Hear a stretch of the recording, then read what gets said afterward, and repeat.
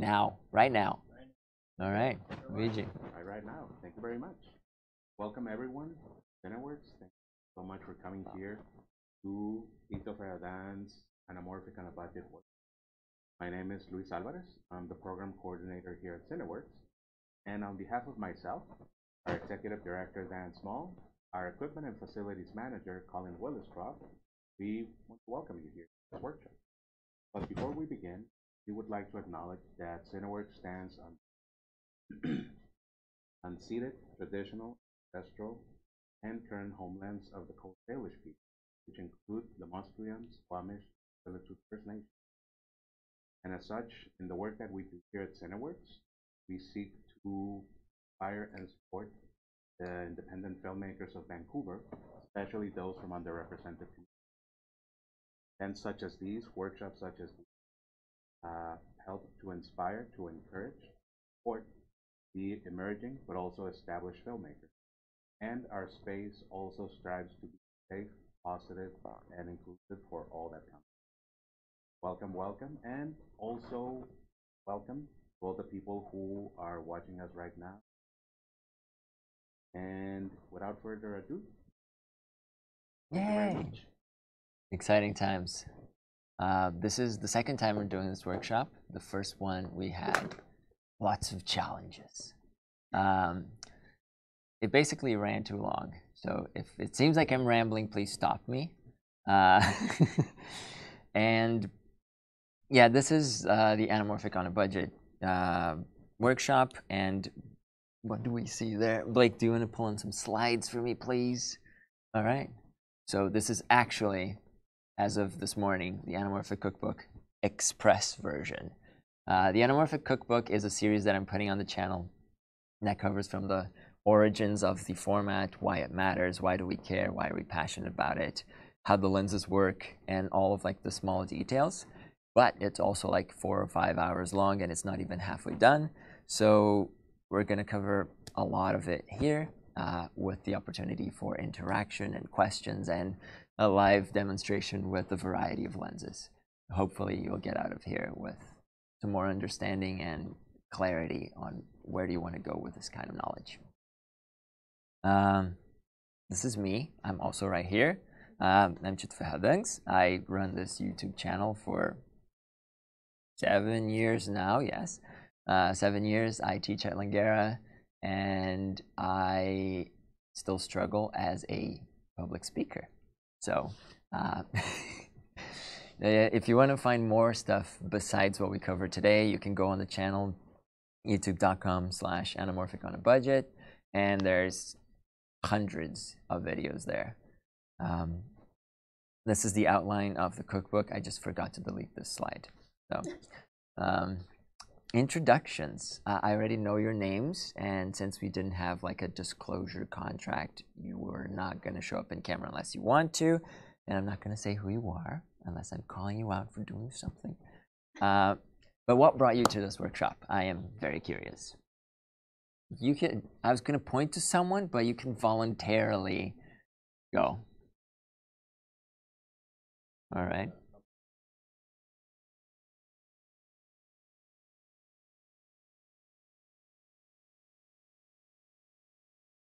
All right, so with the goal of enlightenment to DP an upcoming short film. All right, that's good enough reason. Little music video really well. Afterwards, I thought, look better, so great. You know, like more cinematic. I'm so happy with it, but and also I've been making films. Need something to get really excited about, you know, like pizzazz. Yeah, I need to get excited. Okay, yeah. This is why I started. I was like, everything kind of looks the same. Yeah. And then I went down the rabbit hole, and like 10 years later, here I am. I still don't know what the gear I like, but we're going. We're going.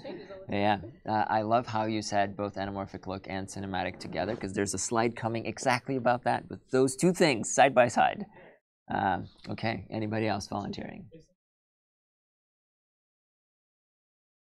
is gonna be ripped from my chest. I'm gonna try to,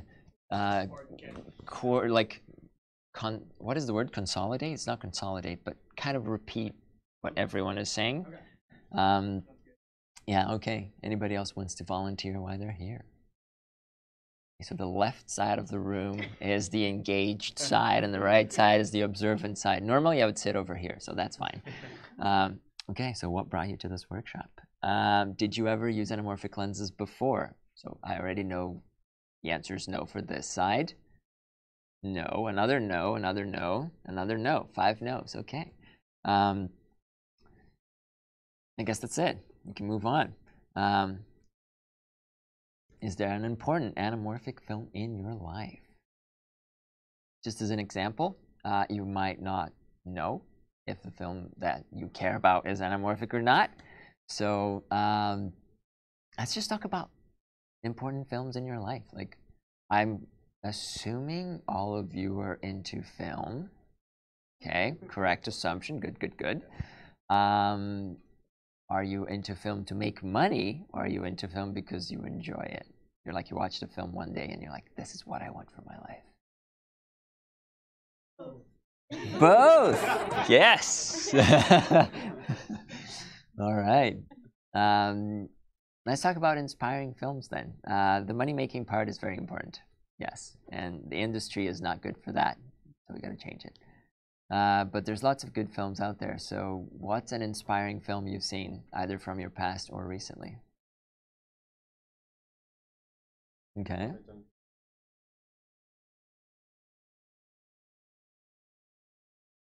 Okay. Yeah. Yeah. Yes. Anything, maybe, yeah. Okay, what else? What else? Tron? I liked it because it was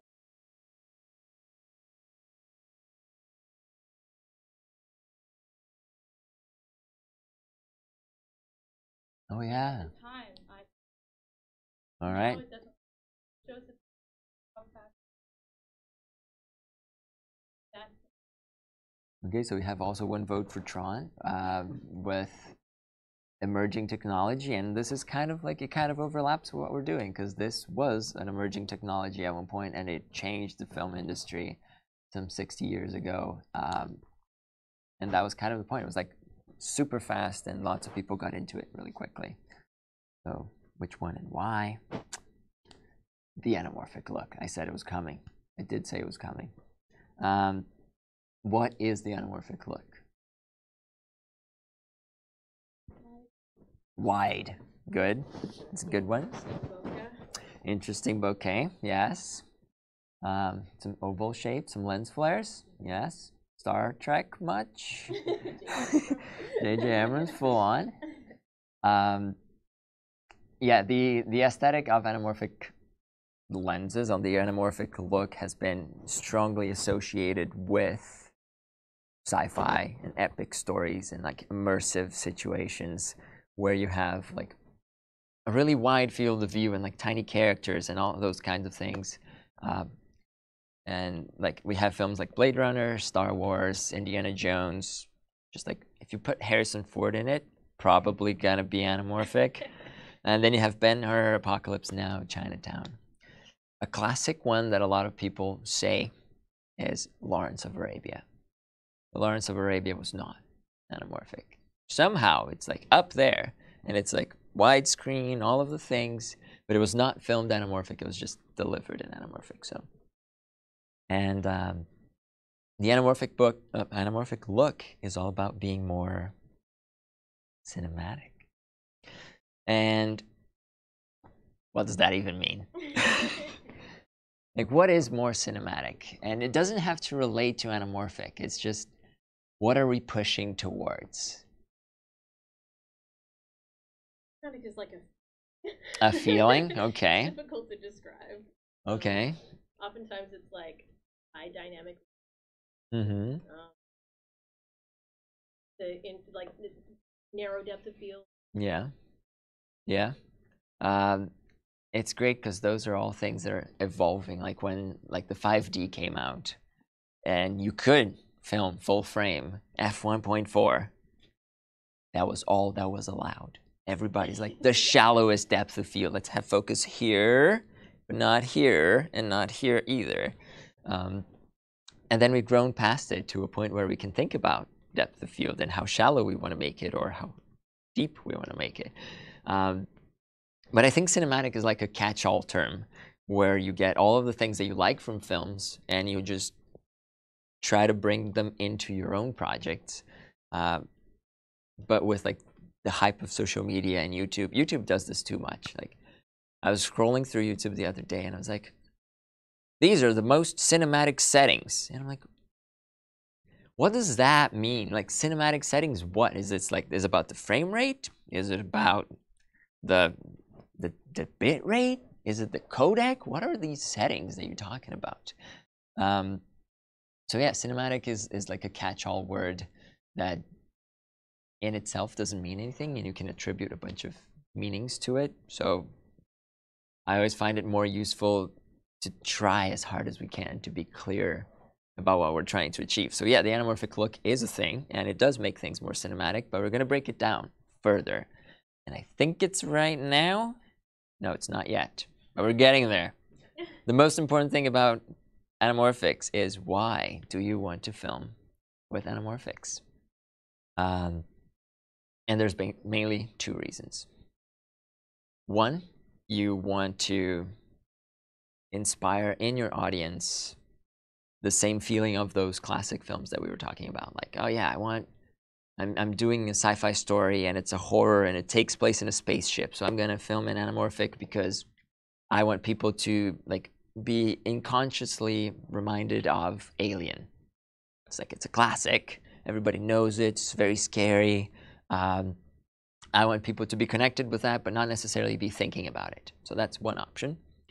And the other option is, I want to use these lenses because other directors or cinematographers have used this in the past.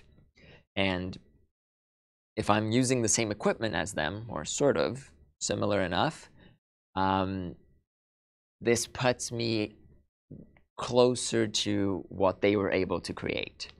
So there's two very different motivations there.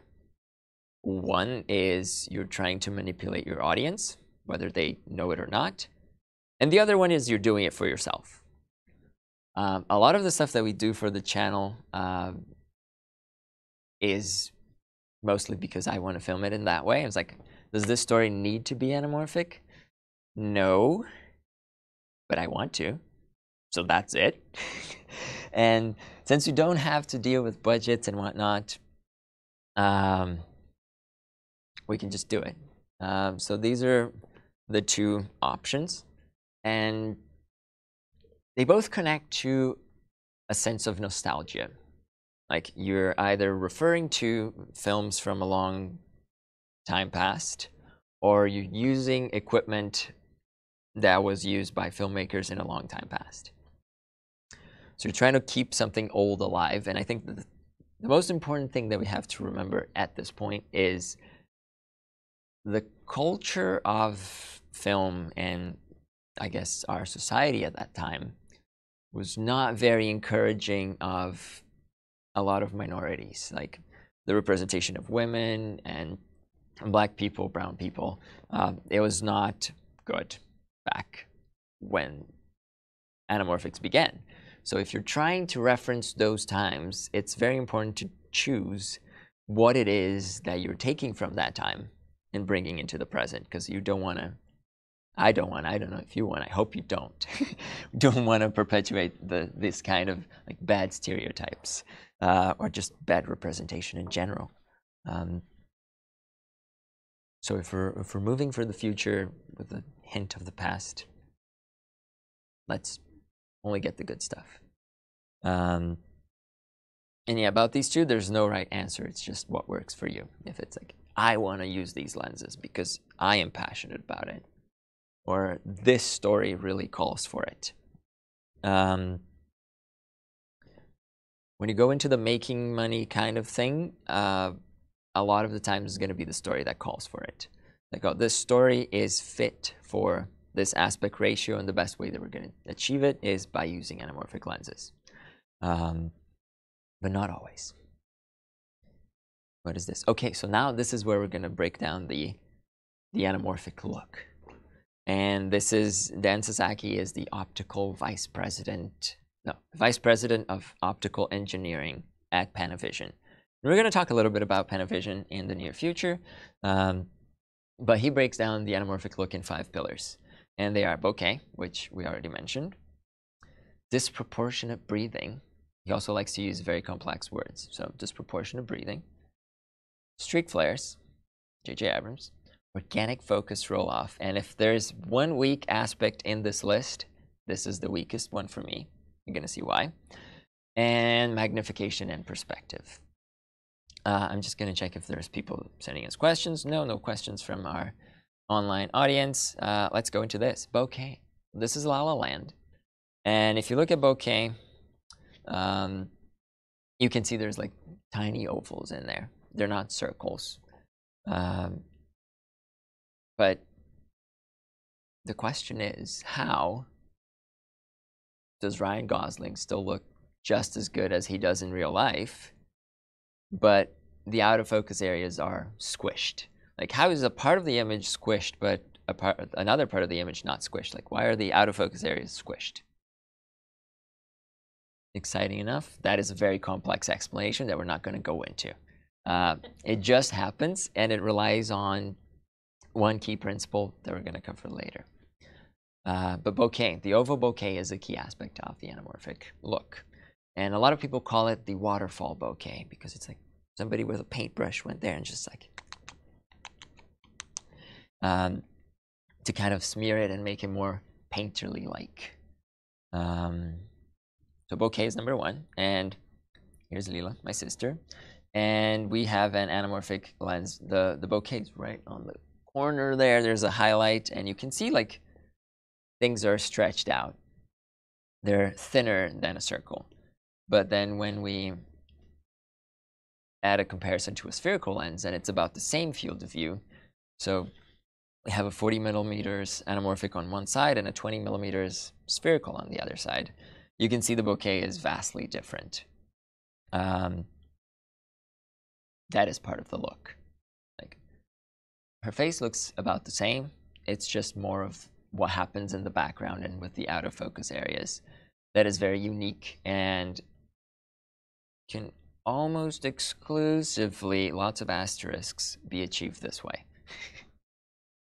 So that's bokeh. And then disproportionate breathing. There's a fade here that I messed up. So disproportionate breathing means that, let's go back one slide. Where am I going? Here. We're going here. So what happens here is, in an anamorphic lens, you have two.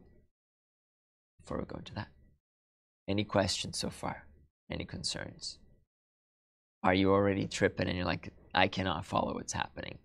Because that's valid. I get that a lot. Because I just go. But okay. So what happens here is, this is a 40 millimeter lens. Everybody familiar with focal lengths? Yes. Okay. So this is a 40 millimeter lens. And as so, it has a particular field of view, both horizontal and vertical. And the anamorphic lens, or the anamorphic block in it, which would be like this. This is an anamorphic block. If you look over here, you see that I'm squeezed. Or more even, better even, this is a circle here. This is a circle here. But if you look from here, this is an oval. I'm going to pass this around. And you can pass it on to people. The front shouldn't fall off, but we're going to get to it. The idea is you have an element in front of this 40 millimeter lens that is squeezing more field of view onto your image. So you have 40 mil horizontal field of view, and usually half of that is a horizontal field of view. So this is a 40 vertical and a 20 horizontal. So when we match it to a 21, close enough, what happened is we cropped the top and the bottom of the image for the spherical lens, while on the anamorphic we use the entire sensor. So we're just making better use of our data rates as well. Data rates? Yes, data rates. Okay, so this brings us to, we have two different fields of view, or like two different focal lengths, one for horizontally and one for vertically. And this leads to disproportionate breathing. So right now we're focused on these water droplets in the foreground here, in front of this house. And then when we rack focus to the background, you see that the house kind of squishes in. And that is disproportionate breathing. It means that the lenses breathe in the vertical axis, but not necessarily in the horizontal axis. With a lot of the lenses that we're going to see today, or that are being released these days, you see breathing in both axes, but the vertical one is still much more pronounced. All right, we're back. And so this is another aspect of it. And you can only tell this if there's a rack focus. If no one rack focuses ever, you can't tell there's disproportionate breathing. Number 3, lens flares. Streak flares, more specifically. Big lines from a light source. Very, very widely popular in this film. I think there's 600 of them in the 2009 Star Trek. I was watching a video today to make this slideshow, and it was just a fast forward of the film with a counter for every lens flare. I stopped at 500 something, and it was not the end. And the streak flares just happen because of how the light reacts to this element. So this is not the idea of a spherical lens. Is every element, every glass element in that lens is made of like the radius of a sphere. So if you cut a sphere in multiple different sizes, you can make a lens. But for anamorphic lenses, they're not. They're cylinders. So they only have a curve in one direction. And even like if you looked at this thing, you will see that it's like this way, but it's not curved the other way. So we'll pass this around again in a little bit. And it's that element that creates lens flares, that combined with the coatings. So another lens flare. The classic lens flare is the blue one, is from Panavision's like C series. Someone online will correct me if I say this wrong.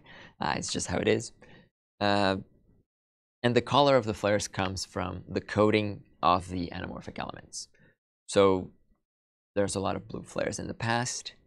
And then recently, when we started to see much cheaper anamorphics come to the market, like Sure or Vazen or Greatjoy or SLR Magic, all of those like cheaper budget options went hardcore on the blue flares, and they just put such coatings that it was so much saturation. It was just like, this is really, really blue. It's like the sky is blue, but this lens flare is like 100% blue. So that's one of the main criticisms that they get, is like, dial this down, bruh, or change the color. So lens flares are a big thing. And then the organic focus roll-off, which I think is a little bit of a cop-out, but I can still see it. And Dan Sasaki's argument is, if you pay attention of how the image goes from the sharp areas of like her face onto the background, you're going to have a smoother transition as opposed to a spherical lens. Like, imagine you worked with a Zeiss or like a Rokinon, any of these lenses, and you look at it and you're like, this is a little too sharp. And then you put like a Pro Mist or a Glimmer Glass or anything that will diffuse things a little bit more. Dan Sasaki's argument is like, anamorphics do that by nature. That's not so true these days, especially with like the cheaper lenses. Some of the lenses we have here are really, really, really sharp, like almost too sharp. But in this frame, if you look in the back, like the back of her hair, it's kind of sharp here. This is spherical. You can see the bokeh is a circle here. And then when we go to anamorphic, bokeh changes dramatically, but then the back of her head is like a little softer.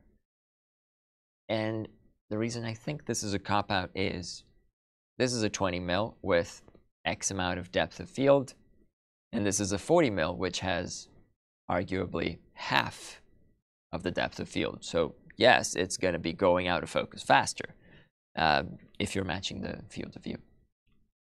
But it's there, and it's something. All good so far? All good, all good, all good. Blake, do we have any pressing questions? No?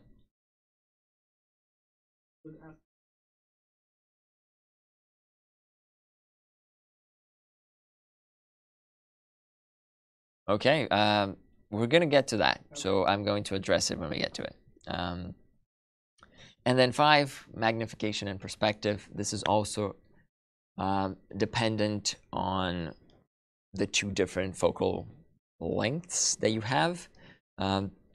This is a 21, and this is what we see. The important thing is to pay attention to the perspective lines and see how like exaggerated they are, especially when you're into a close-up and you have perspective lines on spherical. We know how this looks. It's a little like, it always comes to mind Requiem for a Dream. You're like, oh yeah, I know exactly what you're talking about, like the big face in front of the camera and everything is kind of warped. And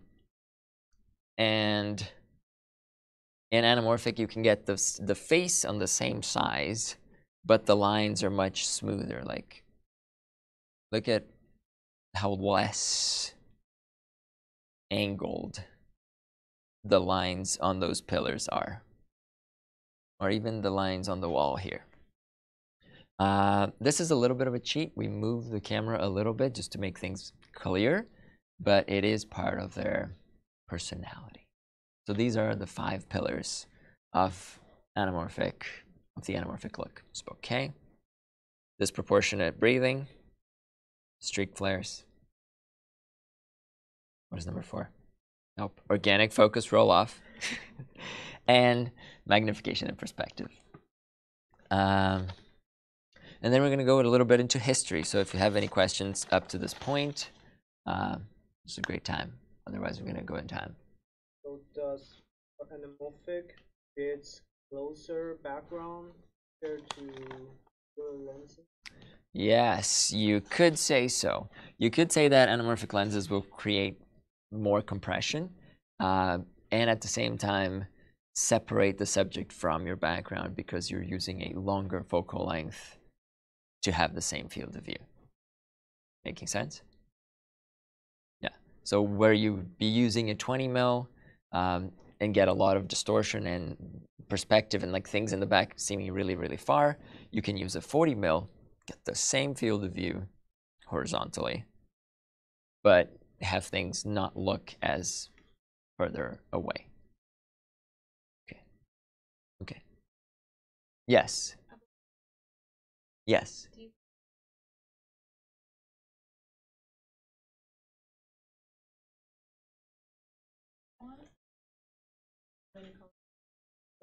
Mm-hmm. Okay, so the question is if coatings were popularized blue because they were blue and popular in the past, or for any other reason. And I think the answer is exactly that. It's like, you're like anamorphic lens flare on Google. It's going to be like a wall of blue flares. And then some exceptions, like this one, which we were passing around, I think it's warm. I think it's golden or white. But I'm going to pass more things around. Hold on. Even if it's out of context, just for the sake of this, yeah. Where can you see the, like, I know what I'm looking for, so I can identify it, but there's no easy way. Oh, yeah. Okay, so if you get a light reflected on either of these things, you're going to see that this one is warmer and this one is bluer. I'm going to pass this on this side this time, and you can compare those things. This will also touch on the question that we got on the live stream, because that is a variable diopter or a VD, and the other one is an adapter. But yeah, we're going to go into history. This is Blake's favorite part. Last time he was like, dude, you talk too much about the history. So this time I only have 4 slides, and we're going to skip a bunch. The origin of the name. The name anamorphosis comes from the Greek, and that's Socrates. We decided that he was the most prominent Greek, so we went with that. Ana means again, morph means shape. So when you put those things together, it's kind of like to reshape, and that's what you're doing with the image. You're distorting the image in a single axis. You're like compressing things this way. Now we're gonna see why. But so you're reshaping it. That's what the lenses are doing. It all begins in 1914. It's World War I. There's a soldier in the trenches. There's tanks. And there's this old guy in France, and his name is Henri Chrétien.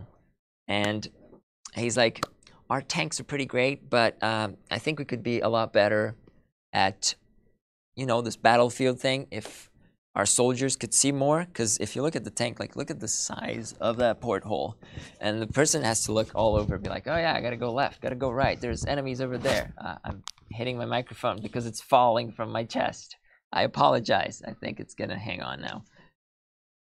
But soldiers are in the tank. They only have like this much room to see. And this French scientist is like, you know what? Let's make this better. So he made like a big slab of glass. It's a cylinder. And he puts it on this porthole. And what that does is it creates a wider field of view delivered to the same size of window. So now the French soldiers and the French tanks are like, wow, we can see everything. We're definitely going to win this war, which they did. But then the war is over, and these tanks are just chilling. They're like, okay, we got no use for this. Chrétien his profession was inventor, scientist. So he would just make up stuff. And he did a lot of developments for astronomy. And he was like, maybe I should take these interesting lenses somewhere. And, you know, time goes by. We're in the 1920s. He goes to America, makes a little presentation about his lens. Nobody cares. Some other American dude, much more likely, comes in and presents this tiny lens like this big. And it's called the Cine Panor. And what it does is it squeezes 50% more field of view onto your film. And he's like, this is gonna be revolutionary, this is gonna be amazing, this is gonna change everything, and it's gonna be the best thing in the entire universe. But it was 1920s. It was kind of like mid to late 1920s. He was competing with sound. What happened in the 1920s that we know? Very end of 1920s. Is that an answer? That is the jazz singer. You are correct. And what happened in the late 1920s is the Great Depression. So Hollywood's like, should I bet on this thing that maybe works, it's kind of cool? Or should I bet on this other thing that's going to generate millions and millions of dollars? Can't decide. So they went with sound. Sound took forward throughout the 30s, and it made film going a very popular activity again. So what else? Yeah. So testing wasn't a big thing. Film was like, no, this is not a big deal. Let's go into sound. People need to get some sound while they're watching movies. You know, paying all these musicians is costing a lot. No more orchestra. Let's just make the actors talk. And then more time passes, roughly 20 something years. And then we're in the 1950s, and television is becoming wildly popular. So people are just like, you know, just Netflix back in the 50s, and there's square tiny TVs that cost an arm and a leg. Like, you know what? I'm not going to go to the movie theater anymore. I'm just going to stay here and watch television forever. So the executives are like, man, what are we going to do here? We got to get those millions of dollars back. We can't let these tiny televisions take over. Like, what's the point? And then in 1952, we have this thing, this is Cinerama. And they basically made a giant screen. This is the contraption, and it's 3 cameras pointed sort of at the same subject and it would burn through 3 rolls of film at the same time, and it had to be synchronized. But it created a giant, like 100-foot screen. My microphone's falling again. Apologies for the sound effects. I hope this is upside. Nope. Fuck. How did you do that, Mike? Okay, we're back. Yes, I'll take another piece of tape. I'm gonna get all taped up. I'm never gonna get out of this microphone ever. Okay, well, exciting. So yes, 3 cameras. They're like, let's make a 100-foot screen.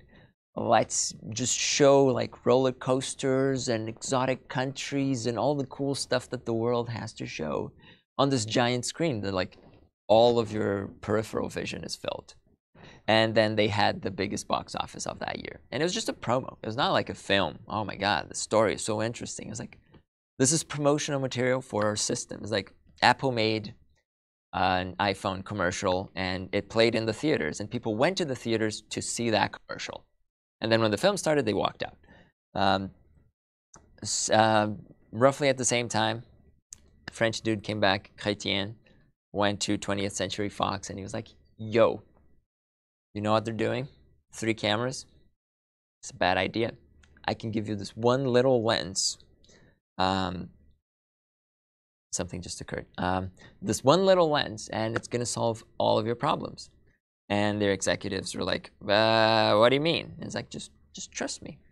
So this is how CinemaScope was born.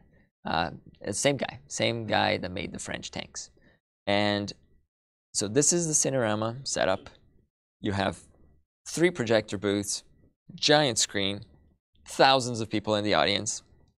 Costs a lot because 3 rolls of film, you got to make that sync.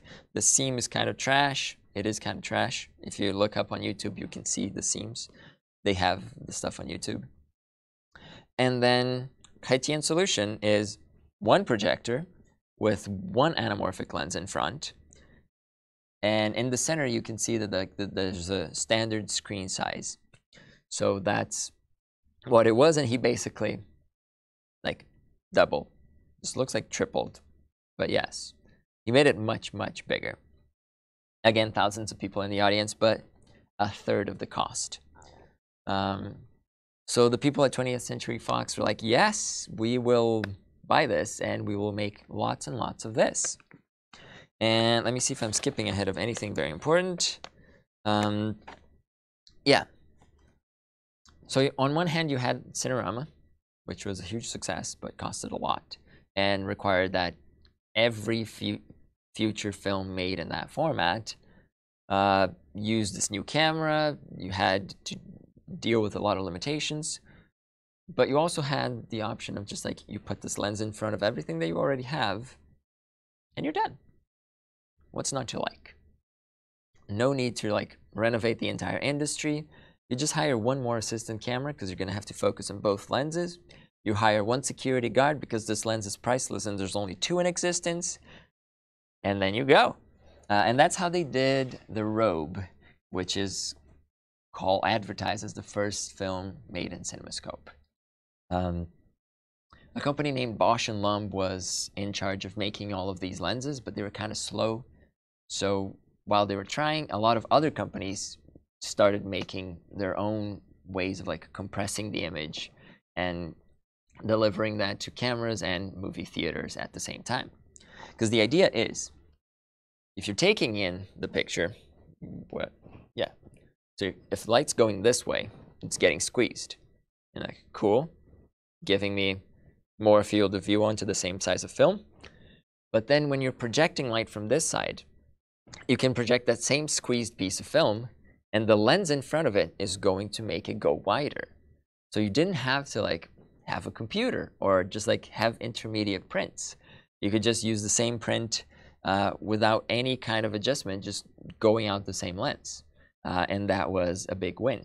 Problem is they needed to make lenses for all the theaters, and they couldn't make them fast enough. So this one guy named Robert Gottschalk was part of Bosch & Lomb, and he was like, you know, I think I can make this better. And he left and started a small company, you know, kind of unknown this day and age, Panavision. And he was like, I'm going to make these lenses, and I'm going to make them better. some of the issues that they were facing that we will be able to see today is, wow, a two-part demonstration. Here we go. This is a spherical lens. So this is a normal lens. And the way most spherical lenses focus, as I am rotating this focus ring, you can see that the thing is just going back and forth, right? Yes, yes, not if, yes. Okay, just going back and forth. So a spherical lens basically focuses by moving everything a little back and forth. But this thing, if you try to do this back and forth, it doesn't do anything. It does not work. This anamorphic block focuses by adjusting the distance between the rear and the front glass. So by pulling this out, I am focusing closer. And this also doesn't make an image by itself. So I need this in front of this. And this is starting to get more complicated. This is fine this way, but this needs to be separated. And the further apart you put these elements, you're changing how much the image is compressed. So here, if we're at infinity, let's say this is squeezing 2 times. You're getting twice your field of view. But then when you go to like minimum focus, which is 5 feet or 1.5 meters, you're getting 1.7 times the compression. What is the problem that shows up from that? What is something that we can anticipate that has to do with the looks of things in film? Especially the people in front of it. Yeah. If you're filming everything with this variable D-squeeze, but you're projecting everything D-squeezed by the maximum amount, if I'm in a close-up, I'm only 1.8 times thinner. But by the time I'm being projected 2 times wider, which makes my face round. And actors were not too big on it. They're just like, nah, I'm gonna put a clause in my contract that if you're using these lenses, I'm not in it. And that was a big deal. That was a big, big problem because the production companies wanted to, like the studios wanted to make big budget epic stories, and the actors wanted those stories, but they're like, nah, if I'm gonna look ugly on screen, I don't want that. So I'm not gonna do it. And then Gottschalk, the guy who founded Panavision, is like, oh, I know how to solve that. And so he did.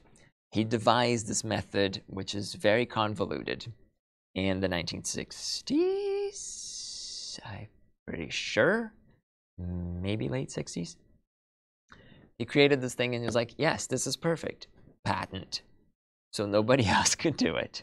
And that's how Panavision got like the biggest hold on anamorphic lenses for the film industry until very, very, very recent times. There's a few off here and there, but it's mostly Panavision. And if you talk to people in the film industry, you're like, what's your favorite anamorphic lens? They'll be like, what? There's like Panavision and what else? So Panavision has a very, very big hold on what's the standard and no compromises in terms of quality. During that race in the 1950s, you've had like, this is the race for widescreen. You had Cinerama, CinemaScope, VistaVision, SuperScope, Todd AO, Technirama, UltraVision, Super Panavision 70. You had all of those things as ways to make your film have a wider aspect ratio. Funny enough, like CinemaScope was dead within 10 years, but it's the only name pretty much that we still use. We use VistaVision as an alternative name for full frame, but everything else is kind of gone in terms of name, even though CinemaScope was the first one to actually die. Just a curious thing. Let me see if I'm skipping anything. Any questions, concerns, burning desires? Anamorphic for vertical content. Okay. I think we're gonna get to that also when we get to the demo because we can rotate the lenses and oh fuck, that's gonna be a whole mess. But we're gonna get to it. Yeah, we'll do it. And we're gonna tell why. So let's see if I can insert this here. I knew I was forgetting something. Film. Let's say film is like roughly this size. It's a little bit more horizontal than it is vertical. And if you want to get a wider field of view, you compress the image onto that piece of film. The issue is today we're not limited by the size of film anymore. Like if you're filming 8K, 12K, 6K, whatever K amount you are filming, you really don't need that compression. You're not doing it because, oh, I want to use the most sensor area. Like in theory, yes. In practice, doesn't matter. So what a lot of people are doing now is, since the sensor is wider than it is tall, if you flip that on the side, you have a vertical thing. Great, beautiful, yay. But let's say I want to get more. Like it's tall, yes, but it's still narrow. So you're back to the origin of the problem, which is I don't have enough field of view that way. So you have your camera sideways, and then you put an anamorphic lens in front. So the narrow aspect of the sensor gets more field of view, like compressed onto it. Is that making sense? No? Maybe? Possibly? Yes. And what happens is it seems like you're using a much bigger sensor. Like if you're using a full frame camera this way, when you expand that, you start to get into medium format territory because the sensor is going to be like virtually 36 millimeters tall by 48 millimeters wide, and that is just way too big. I haven't gotten into it. It's too much to think about. But it's one thing. Yes? So the bokeh will be horizontal? Yes, it will. Bokeh will go this way instead of this way. The squeeze is always going to be determining the direction of the bokeh. So yeah, what happens after this? Yeah, variety of things. Okay. What are we for time? Oh, okay, we're doing good time. After that became wildly popular, we had all of those films. We had Ben-Hur, we had Fake Lawrence of Arabia, Chinatown, Blade Runner, Alien, all of those things. And then in the 80s, we start to see a hardcore drop in films made with anamorphic lenses. Any idea why? Price. What? Price? Price. No. Okay. It has to do with your work. But nobody knows what she does. Visual effects. Yes, it has to do with visual effects. In the 80s, we have, late 80s, you have like James Cameron is bringing in the water into, what's the name of that movie? No, the other one, the one before? The Abyss, The Abyss. Yes, thank you. The Abyss, and they're trying to like experimenting with CGI and seeing what that looks like. And it turns out computers really hate everything that's not perfect. And anamorphics are far from perfect. Like they have a lot of gunk on the image, and that's what we like. We're like, oh yes, this looks awful. That's what I want. It's a little more than that. You have a lot of personality. You have character, but computers are like, nah, don't do that to me. So the solution was going back to spherical lenses because they were better corrected. Like you would have, with anamorphic lenses, you will see that the distortion that you have towards the edges is much more pronounced than the distortion that you have in the center, and that goes towards the other edge. And then good luck mapping that in telling a computer. Like now you can, sure, excellent, but it's been 20 years, 40 years. Oh my God. So CGI was becoming a big thing, and then they're like, okay, well, we kind of still want that aspect ratio of 2.39, 2.35, but we don't want to use these lenses. So what they would do is either crop the top and bottom, just like waste film, or they would use one of these things. And this is just, we didn't have this last time, and I did not put it in the slideshow. So this has a mount. It's a PL mount on one side. It's a PL mount on the other side. And this is a rear anamorphic adapter. So this goes on the back of your cinema lens. It was very popular, again, in the 80s with long zooms, like 12 to 150, 25 to 200. Long zooms, very, very popular. And this one is much more abstract. Like, you will see. The rear element protrudes a bunch, like it really goes into the camera. And it does that to be cheaper. Like they can control more of the image the closer you put glass to the sensor. It creates obstacles like that will not go on any of the PL lenses that we have here today. I don't know if Cineworks has any PL lenses that will mount on. Probably not. Yeah. So this is just a piece of demonstration. There's no actual use for it today. And what that does is it creates the compression, yay, but it doesn't create any of the artifacts. It doesn't give you oval bokeh. It doesn't give you lens flares. It doesn't give you the disproportionate breathing. It doesn't give you the different magnification and perspective. None of that stuff. It just squeezes the image, and that's it. So they could use that, but then what was the point of filming anamorphic anyway? If you're not getting any of the character, then why? So those things were never very popular, and they are still not popular today. But they exist. And like, so that was kind of like the death of anamorphics in film until the early 2000s, when a lot of, I'd say younger, I guess they're not young today, but in the early 2000s, they were starting their careers. And like J.J. Abrams was not starting his career, but he was going into making a sci-fi story that had lots of overlap with Star Wars. And with Star Trek, he was like, yeah, this look is what I want. And I'm going to overdo the lens flares because that's what I want. And computers could deal with it. So it took them like 20-something years, but computers got good at dealing with the distortions and the character and all the imperfections of anamorphic lenses.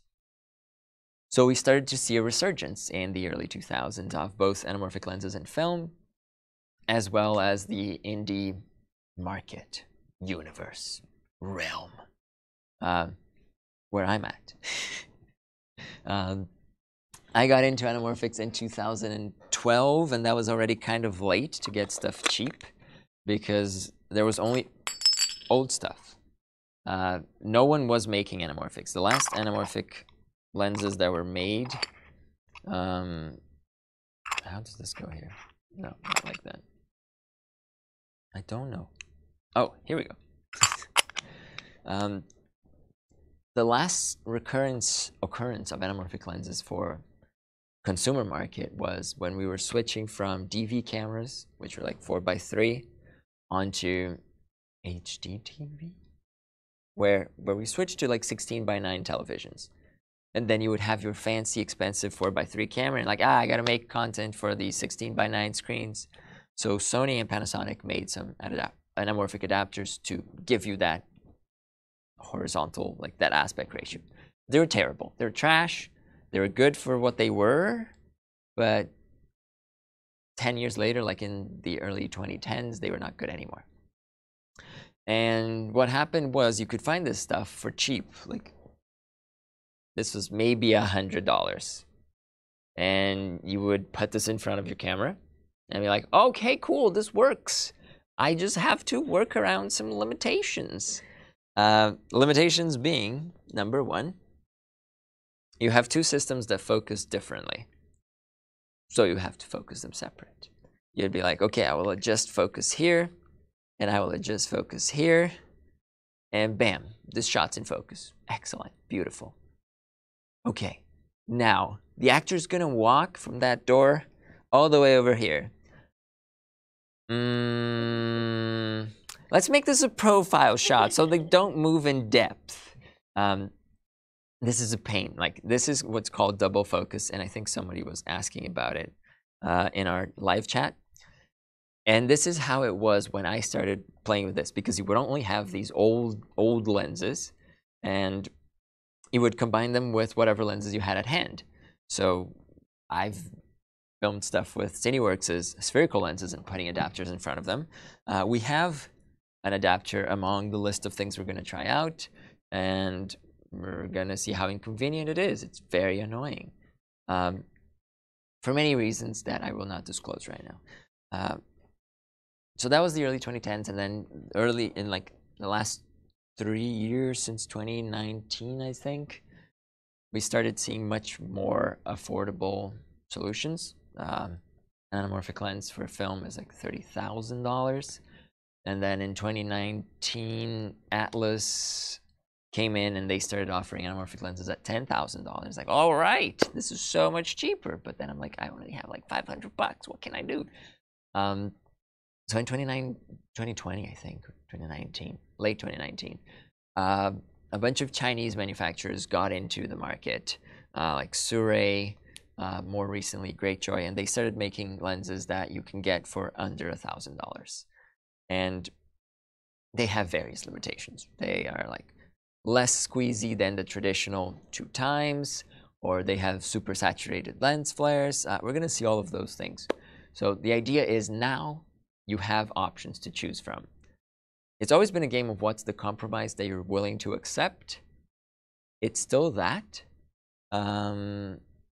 but it's, you have more options now, and they don't cost an arm and a leg. So focusing mechanism, we're gonna see all of these, I think, except the last one.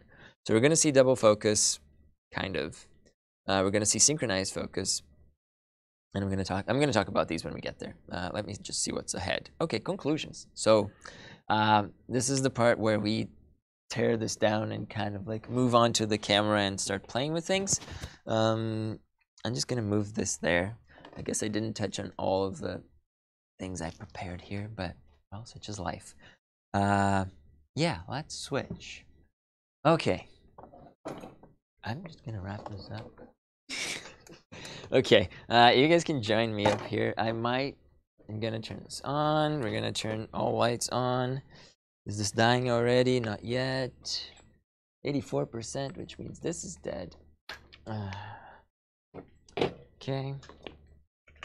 And what we're gonna do is we're gonna play with a wide variety of lenses. The last time we did this, not everybody was super engaged into trying shit up. So we're gonna go with like a sort of more guided approach. Like, look at this, look at that. But if you want to test something, or if you want to look at something specifically, this will be the time.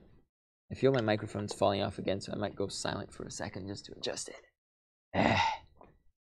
Okay, so we have this. Blake, are you getting this? Oh, no, not yet. But you should now. Blake, do you have NPF batteries at hand? Or a V-Lock that I can steal? All right. Is it one of mine? Yeah. Excellent. Even better. Are you using that little V-Lock thingy? Sort of. Okay. Okay, I got him. It does. It's full. What we need to is tape. Probably tape. Yes, always the solution. Because then I can turn on this, and then we're gonna have this camera over there. Yay! My microphone is really falling now. Okay. Oh, thank you.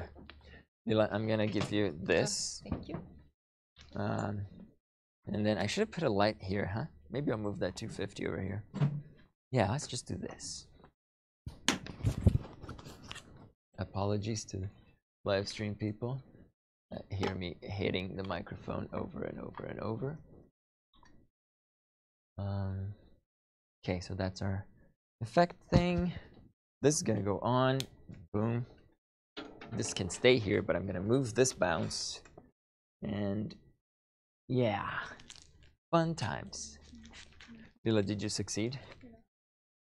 Okay, let's see. Okay, I'm gonna rip off the mic. Hello, I have a mic. No.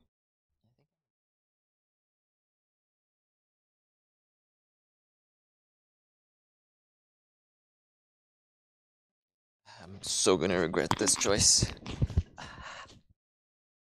Okay, Blake, do we have picture?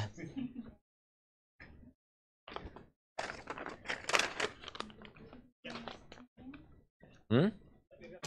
Hey, we got a picture. All right. I might. Ellie, do you want to volunteer? Can I volunteer you to sit on that chair? All right. And then I'm going to move this in and block everybody's vision that is not moving, because you should be moving. Do you want to hold the bounce and I'll move the stand? I think we were here. Very intense. This falling, sort of, but not really. But sort of. Okay, we got it. I think we got him. Okay, so what we have here, Blake, let me know if you can put this on the screen. Wow, I almost dropped it. Why is this not charging? Bruh. Oh, it is charging. My bad. Okay, so we have Ellie up there, and I put a big wash on the projector. I guess this light will die. Will this change anything? Absolutely nothing. Okay. This is just gonna go on the gear there. What are we washing with? Oh, that. Okay, so this is the idea. This is a 50mm anamorphic lens. This is a full frame camera, and we're not looking at it full frame. So this would be our field of view. What do we see that we're kind of disappointed at this moment? Okay, yes. Yes.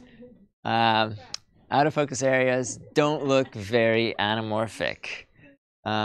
Especially like the little twinkly lights in the background don't look a lot.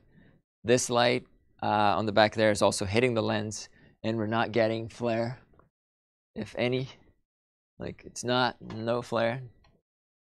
The tiniest amount on the top there, but it's like, would J.J. Abrams be happy about this?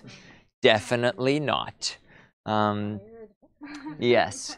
So what can we do here? And well, one of the problems we have is this is a T2.9 lens, so it's kind of slow. We don't love it. Ellie, can I move you like 3 feet forward?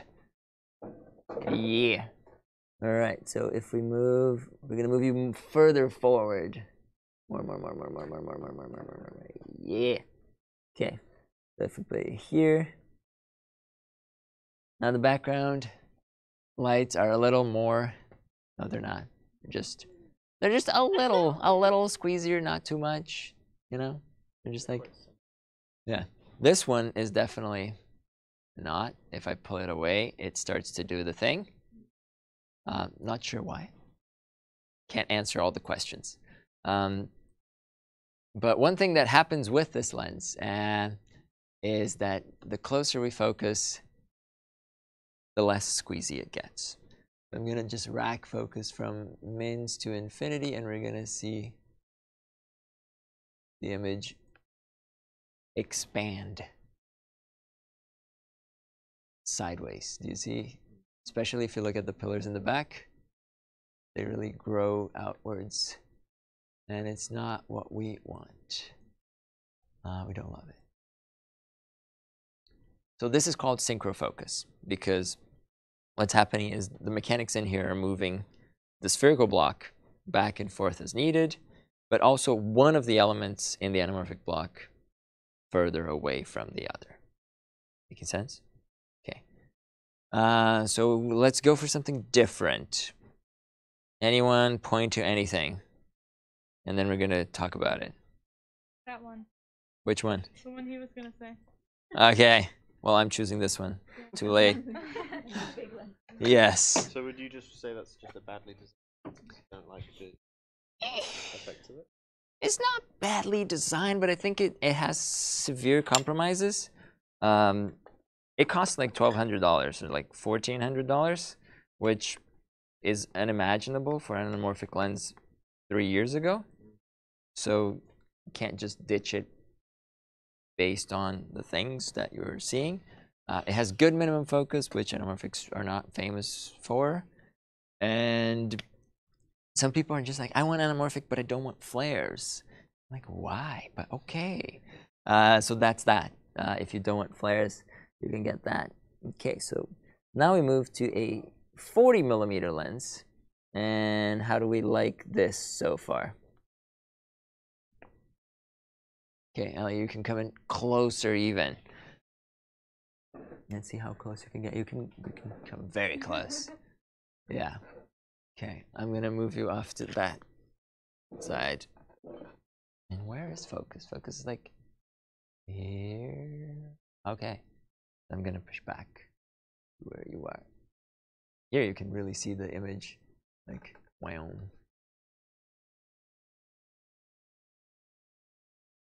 Yeah, when we get to close focus, it's really, really intense. Okay, so we have some more interesting flares right there. I'm gonna raise this because we're kind of pointing up all of the time. Full frame. So we're going wildly on full frame. Oh yes, we will. Lil, I'm gonna move this battery up to the handle. Yeah?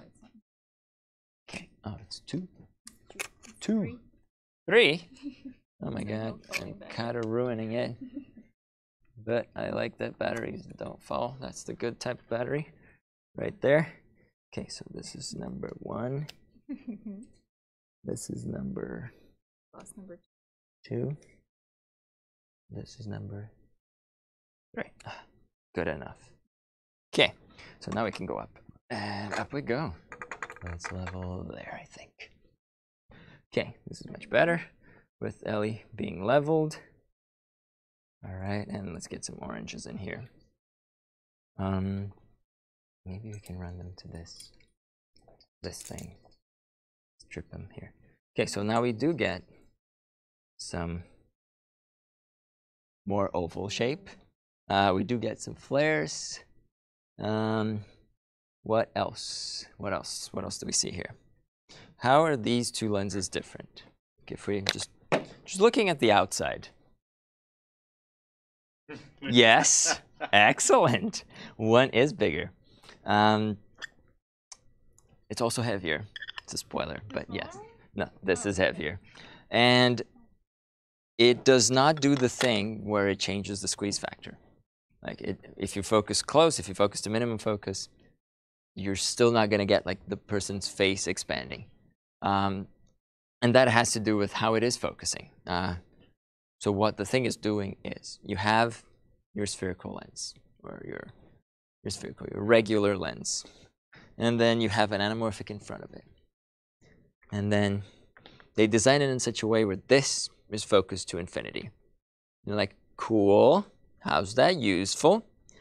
And then you throw some more glass on top of it, which is this. And what this is, this thing, is a variable strength diopter, which is a very convoluted name for a thing. You know what a diopter is? Diopters? Like glasses.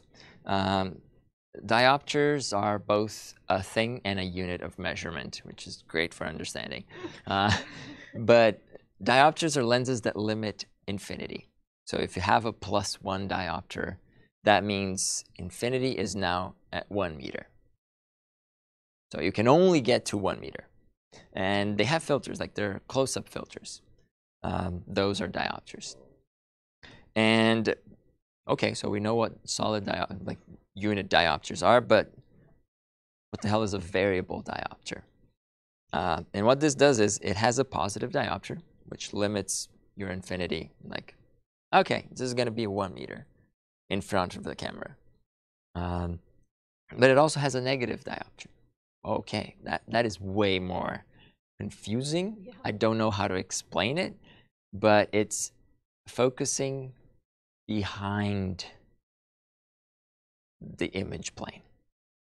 What this does is negative cancels positive. So if this variable diopter is at infinity, it means it's not doing anything. The negative is canceling the positive, and if you put this in front of lenses that are focused to infinity, you get infinity. But then as soon as you start to put them apart, what happens is the positive diopter wins.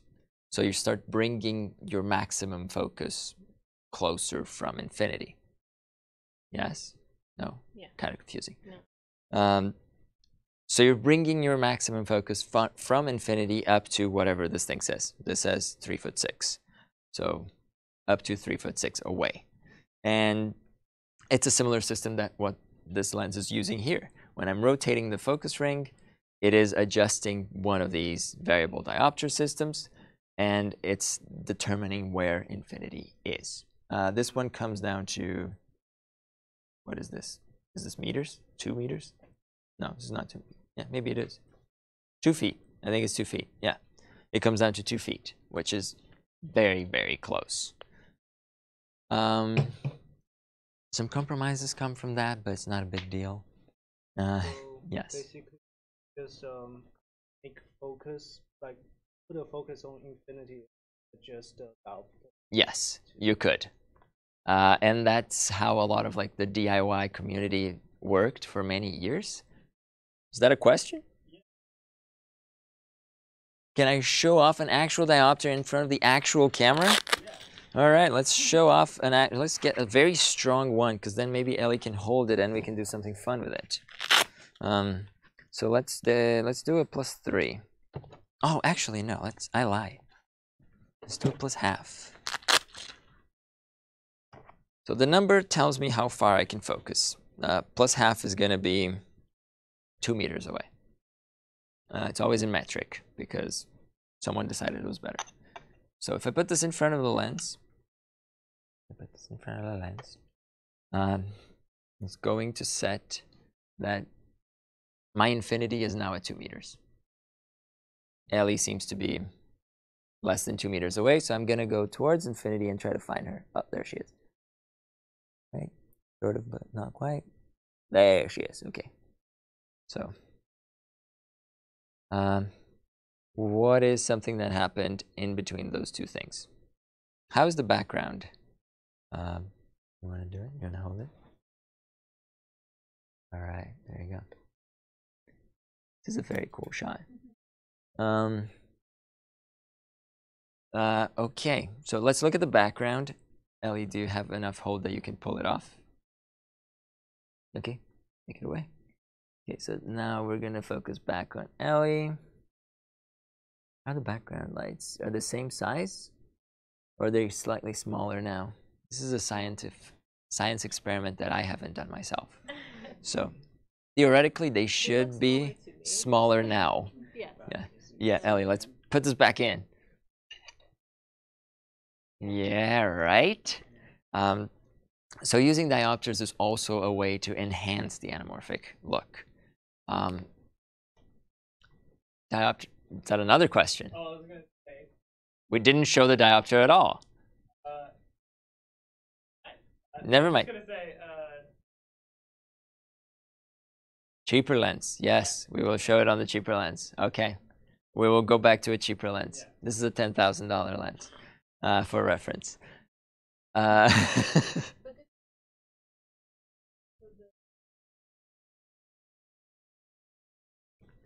Yeah, so diopters and anamorphic have a very complicated relationship, or it's very intertwined.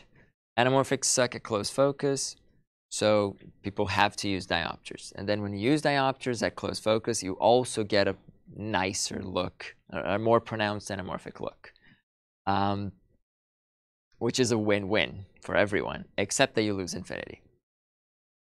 So a lot of people are like, ah, man, I want my lens to focus from infinity down to like 1 inch from camera, but I can't do it. And I don't want to use a diopter because I'll lose infinity. Like, okay, you got to decide what your shot is about. I doubt that you have a shot that you have to rack from infinity to 1 inch from camera. Like, you know, break it down, make it work. And it has to do with working with the limitations. So let's go for a cheaper lens. we're gonna go for something cheaper. This is a 40 mil. We're gonna go to a 35. This is $1,000, like $1,200. We're gonna rip off the adapter as well, so it can be done here. Yeah, I can press it. Am I pressing the right button? I'm not. Yes, here we go. Okay, thank you. So this is a $1,200 lens, I think. And is this full frame? Yes. Blake, this is 1.6. And okay. Do you think the other one is 10 times better? It is better, yes. Yes. So we get flares. They're very saturated. They are more saturated than the last one. They're also more pronounced. This is a 35 as opposed to the 40. And if you look at that C-stand on that image, can you tell if it's bending?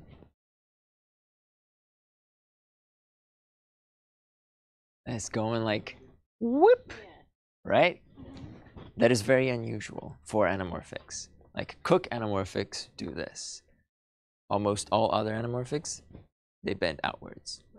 So a lot of people just like hate this for absolutely no reason except that they're like, whatever. But okay, so here we are. We have our shot. It's not 10 times better, but it's something.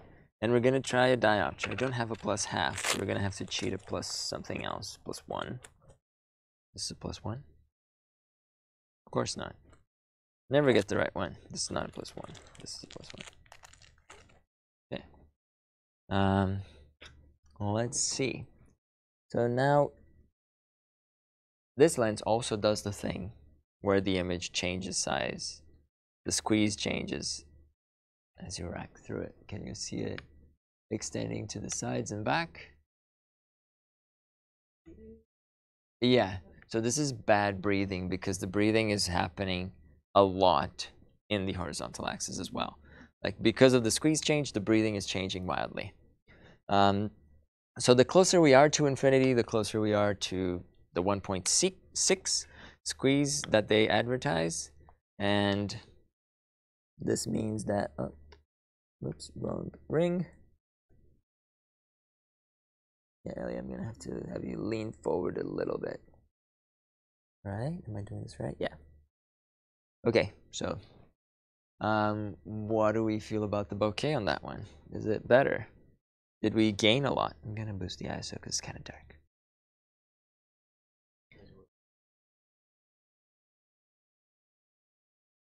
The flares have changed, right? That's a very interesting aspect of it. Whoa, this fell in. Ooh.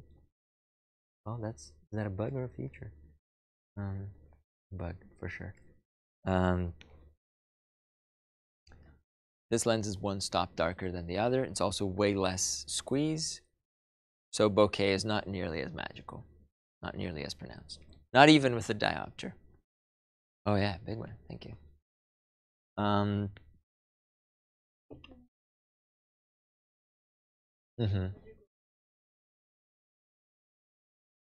Yes. So most of the time, if you want to squeeze your bokeh, you would go for a squeezier stretch factor, like a 2 times is the traditional film squeeze. There are other techniques in optics and tricks and whatnot that will give you a squeezier bokeh without necessarily being a 2 times lens. They're not incredibly popular, so it's not a guarantee. Okay, what are we going to? Just because? Yeah, we could do that right now. Like we're gonna do that with this. It probably will look like trash, but we'll find out. So if we put this in front of here, let's see how big is this little glass. Yeah. Okay, we're gonna get a longer lens. Let's do 50, no, 75. 75 will probably survive. Let's swap. Whole thing comes off. Okay, and that adapter is pretty messed up, so we're gonna just. Did I turn off the camera? What did I do? Oh no.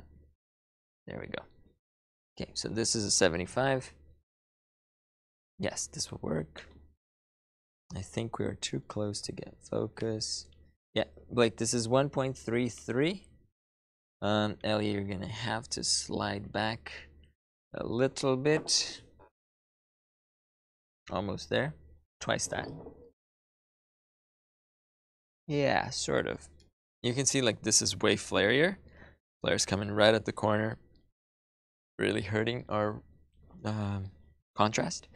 Okay, so this is 1.33. If we try to stack the 2 times on top of that, this would be 2.66 squeeze. My camera can't do it, but maybe the computer can. It does weird stuff. Yeah, and what happens also with adapters that's fairly annoying, that I said I was going to mention before, is you can really mess up the angle of the alignment, which is not great fun. Yes, unless that's what you want. Do you see the golden diagonal flare there? This is coming from the adapter. And the blue flare is from the lens itself, because the coatings are different. They will line up. Yeah, there. So this is how you align an adapter. You get the flare to be horizontal. Yeah, you got to eyeball it. It's a pain. Yeah. You always get it wrong. If you're like 1 degree off, you're like, oh, I can tell this is off. And like, I couldn't tell while I was shooting it. Yeah. Fun fact, this adapter was made by the company of the guy who invented anamorphics. So this is a very old lens, but it's also a piece of trash. So It's a piece of history. Yes, but not all history is good. Okay, so this is a 75, very little squeeze, 1.33. Look at that. I did some trickery that I forgot about. If you look at the oval bokeh, that is very oval, isn't it? I wonder what's going on. What's going on is I opened this lens and I put a disc in here. So if you look through the lens, you're going to see that there's an oval in there. And if you want to use your phone as a flashlight, let me see if I find one. You will very clearly see that the oval is placed in there, and it's not the same type of oval that you would see like this. Ariana got it. You can see it from the front. Oh, your phone died? Sorry. I mean, if you use this light, you can probably see it. Oh, yeah. Yeah, you will see that there's an insert. All your question. So the peak of the Yep. standard is that big. Functional. There's no function. Yeah, it's just, it's been established, and we're like, this is pretty, this is expensive, this is what I want. Because I get it. Still, Thank you. Yeah. Yes. Yeah. Lila, I'm trying to think. Yeah, it's like, oh, your bokeh, the bokeh. Get ready. If you're filming with anamorphics and you get your adapter misaligned, someone will be like, the bokeh is kind of diagonal, man. And you're like, okay. First YouTube comment. Yes, probably the first, if not the second. Let's go with something else. So does it Yes. Yes. Very good question. Yes. It just makes Yeah, it cuts light, so it's cutting about 2 stops of light. And the ideal place to put it is at the aperture. So like I opened the lens, got to the aperture mechanism, measured it, laser cut some stuff, and put it in there. So yeah, I'm losing a ton of light by doing that. That versus a stronger squeeze. Yeah, yeah. Was it DIY? Like DIY yourself? Yeah. I live streamed while I did that. I messed up many times. Just like, oh, well, this is not good. Yeah, lots of like stripped screws in this process. But okay, so different lens now. This is an 85 millimeters, and I don't know how good the minimum focus is on this guy. All right, here we go. Am I on full frame? Yes, I am. Beautiful. Okay. I'm just gonna stop it down for contrast. This is 1.8. Looks very close to 2 times. The bokeh is very oval. We have a very good separation that if we were using a spherical lens, what would happen is we wouldn't get all of that field of view horizontally. Like we would probably get, I know exactly how much we would get, but not to the end of both stands, and the same vertical field of view. So this gives us more area there, and this streak flare is very interesting. This lens uses yet another focusing method. You can see it's not as big as the other one on the front, and it doesn't change squeeze factor. So it's not using the basic synchronized focus mechanism. It's also not using the variable diopter thingy that we were talking about. They have elements inside that are adjusting and compensating for all the moving parts. So you don't get a squeeze change, but you also get a smaller, lighter lens, which is nice. Also expensive, $9,000. This is a Vazen 85mm. I think it's about $9,000, maybe $8,000, which is still a lot. Yes. I noticed on the left, it was like squeeze, but suddenly the image there turns out to be normal, like. Yeah, so that's Blake doing his trickery. He's quickly switching between different squeeze factors depending on the lenses that we're using. So if I put like a spherical lens here, it's gonna look super wide, and then he's gonna click a button before we think, and it's gonna look proper. But if you're filming the camera, the file will be squeezed? Yeah, so if you're filming on the camera, this is what you're gonna see. Your final file is gonna look like this, but a few cameras, I think Red, Alexa, Panasonic, some Blackmagic, give you the option of adjusting the squeeze factor. So here I have 1.8, which is great, but the other lens that was 1.6, we couldn't do it. I could get to 1.5, but it's not quite right. And this helps so much with preview, because you're looking at it, you're like, okay, this is what the frame looks like. On top of the frame itself, I have an overlay for 2.4 to 1 aspect ratio, so I know what's going to be left out of the frame, and I don't frame something to be wider than I can actually deliver. So it's a combination of things. One thing that we kind of talked about was a lot of these lenses you can just rotate and put them the other way. So now, well, shit. I don't know how to do this. Blake, this is 1.8 in the opposite direction. However, we get that. Yeah. Now you look really strange right now, but I promise it's not on purpose. One thing that we can already see is the ovals are going horizontally, like we had predicted before. Which is good, I guess. But it also gives me an image that can only be achieved with a medium format sensor for stills. Even for video, there's not a lot of options of cameras that will give you this big of a sensor area, because we're using, oh my god, what are we using? 36 horizontally, and then 24 times 1.8, whatever that is, almost 40 something. So it's almost a square, 36 by 40 something millimeters, and it's huge. It's a huge image area to deal with. This one, yes. Yes? No, I lie. Let's go for the full sensor. This is a full sensor readout.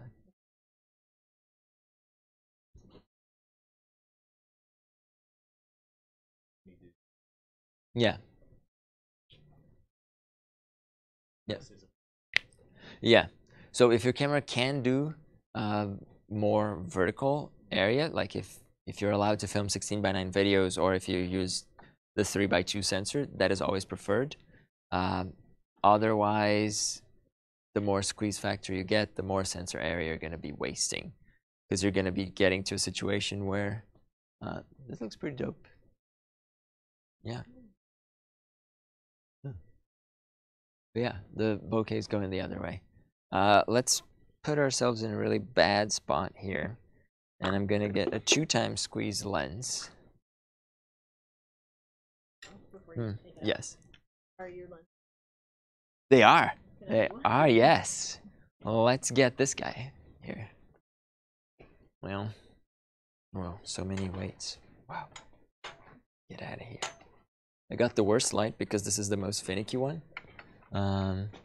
But let's see if that happens. Do we have lens flares? Am I on the wrong side of the camera? So there we go. We have a vertical lens flare. Wow. This is very Super 8, the movie. Also the square aspect ratio. Yeah. So yeah, vertical lens flares. Okay. Back to here. The streak flares? Yeah, so another way of cheating lens flares is there are filters called streak flares. They just go in front of your lens, and there are a bunch of lines, and they will give you those flares at a cost. Lilo, let's do the swap. I'm gonna go for the Lomo, the 35 Lomo. Am I in the right spot? Sort of, yes. You got it? All right. Yes. So back to the idea of the camera is limiting our... Yeah, this is one of the tightest ones. I think we're sideways. Yeah, oh, we yeah, are. 35. Here we go. No, not yet. Oh, but this is a short, stubby one. So You have it? I have the lens, yeah. Okay. Come on.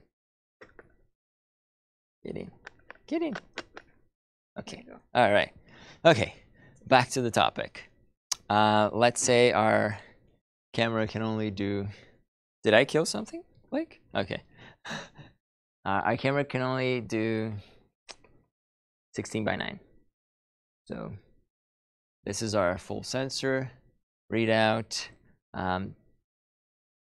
And we're just losing a little bit on the sides, right? But if I go to a 16:9 format, this is going to be okay. I have a lot more area being wasted on the sides. It's hard to see here, but roughly from here to here, all is being like discarded. And that's not good. Like, you're basically wasting production value at this point, because you have a set and it's dressed and it's in the shot, but for your delivery format, you're gonna have to get rid of it. So it's like, okay. So a lot of the game is figuring out your delivery aspect ratio, the camera that you're filming on, and what kind of squeeze you need to match those two things and waste the littlest amount of money in the process. What else? What else is there? Questions, concerns, ideas. Any ideas? All sorts of ideas. Someone have the time. 7:49. Is it 7:49? I'm gonna go with yes. All right, let's go back to the other side. Since no one had questions, we're just gonna wrap up with something I wanted to ask last time and I didn't get to it.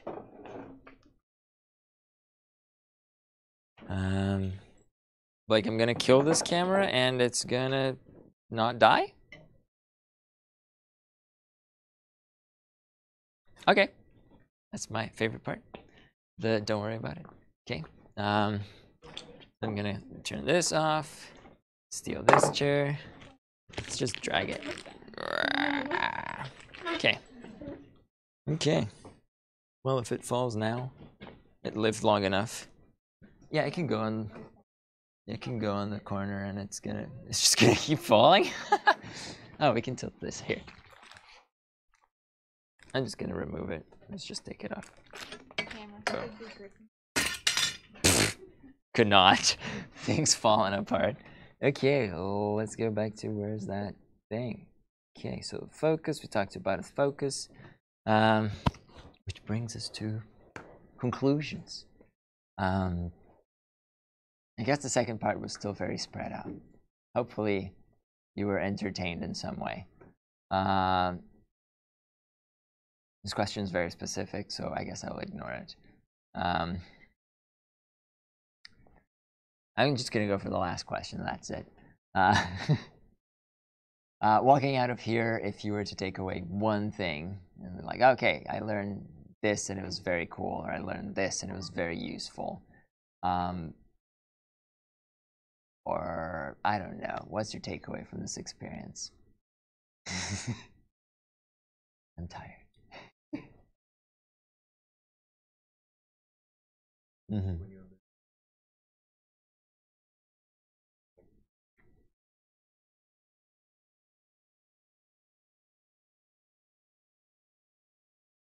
All right, so excitement about seeing things in your hands and what you can do and creative approaches to it. All right, it's a good thing. I already feel like a winner.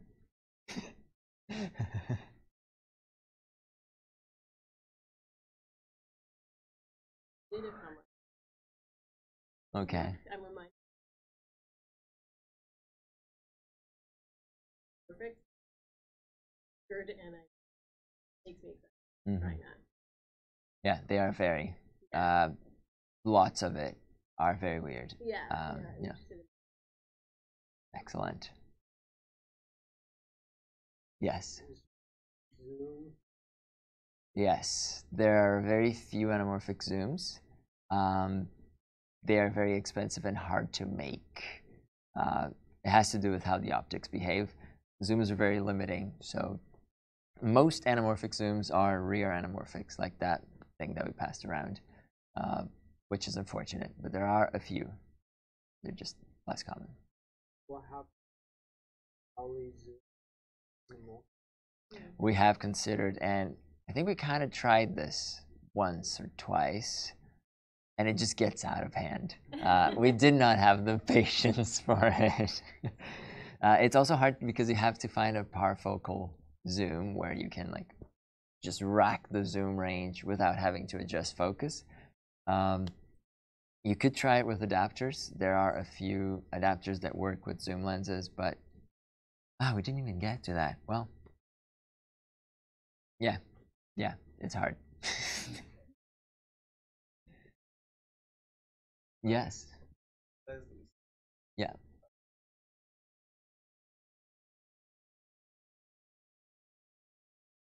They are.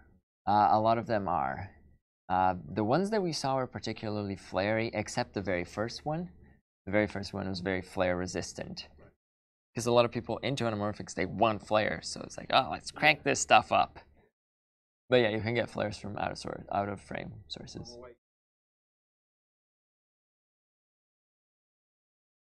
Yeah. Yeah. So that okay, that has to do with the other question that I was like, oh, god damn it. When you're using adapters, a lot of the time they will limit your field of view. Like when you mount the adapter onto a lens, if the lens, like you're mounting it to a 35 millimeters, we saw that a little. We had a 35 mil, we put the adapter in front, it was just a little circle and everything black around it. That is very common with adapters. So you got to find a focal length that kind of like pushes through the size of the adapter. That's why I went with a 75.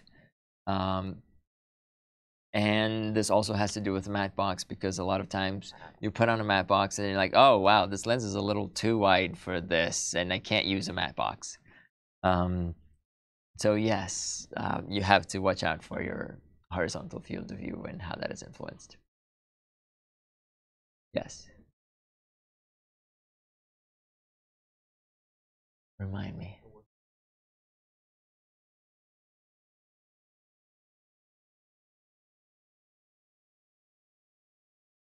Yeah. Yeah. Would you recommend, given that Yeah. that our members So today, Colin prepared me for that question. He told me it was coming. He was like, you know, Dan is thinking about this. I'm like, yes. And also, we've had a lot more options since last time I was here. Atlas, who makes that 40 mil, the thick 40 millimeters that we looked at, they just announced a new series of lenses called Mercury. And they are full frame lenses. They're 1.5 times squeeze. So it'd be like, less oval. But they used all of the optical trickery to get more oval bokeh.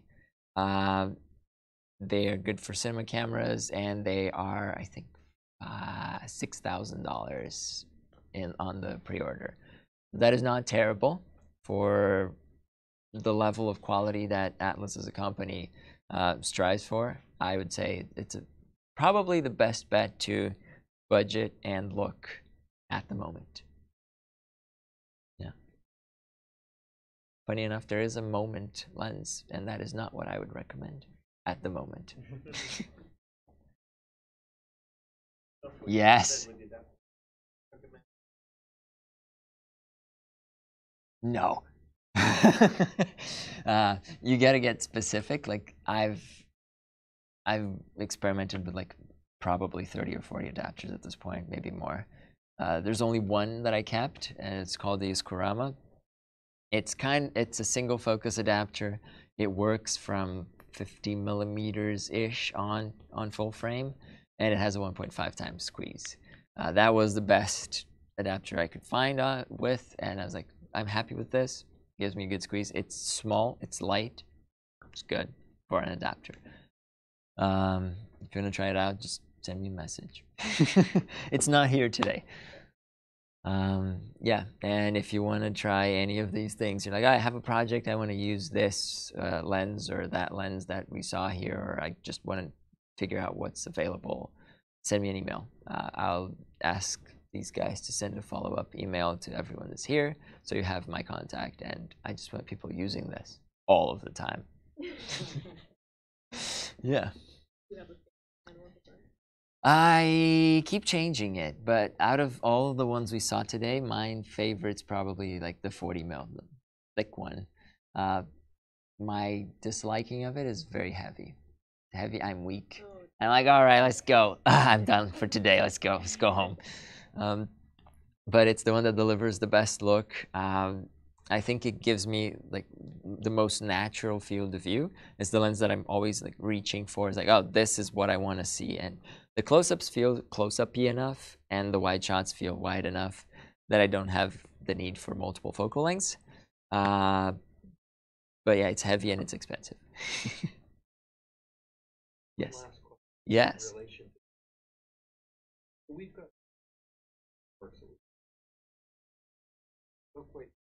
yeah.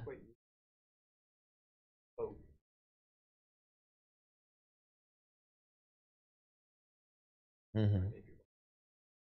About whether this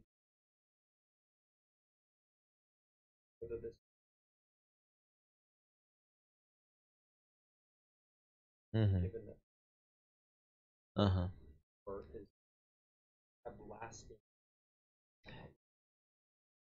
Yeah, three of those lenses. The lenses on the camera right now is from the 70s, still here, worth way more now than it was before.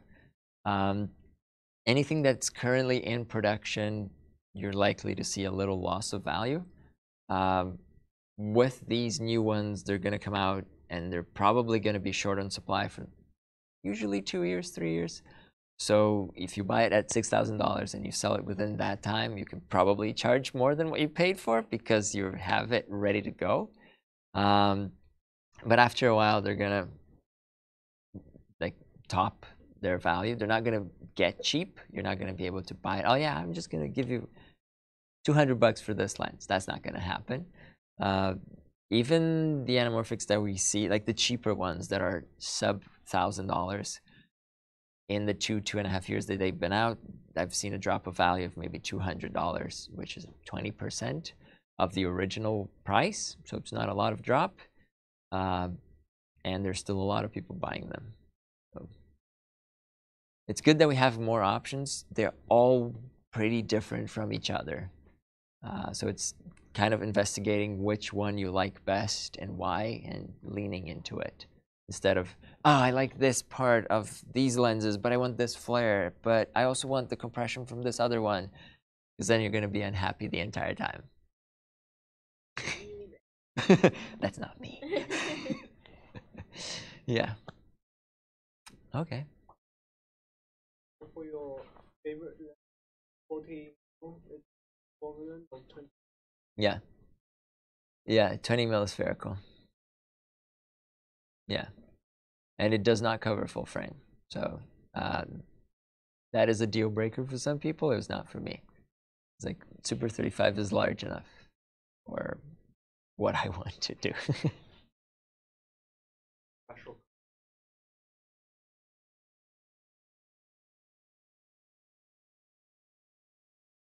Oh yeah, that's kind of it. Like those ones are rehoused. Like somebody got the glass from old Soviet lenses and put them in new mechanics, and here they are still kicking. So yeah, there's more options now of like people rehousing and harvesting glass from old mechanics and putting into more modern systems that are more reliable, faster, lighter.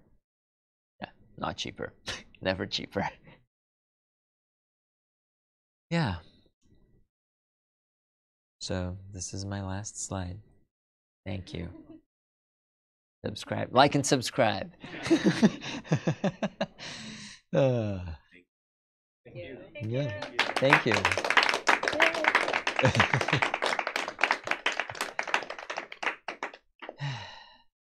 Yeah. If you have any questions, email me, message, Telegram, WhatsApp, smoke signals.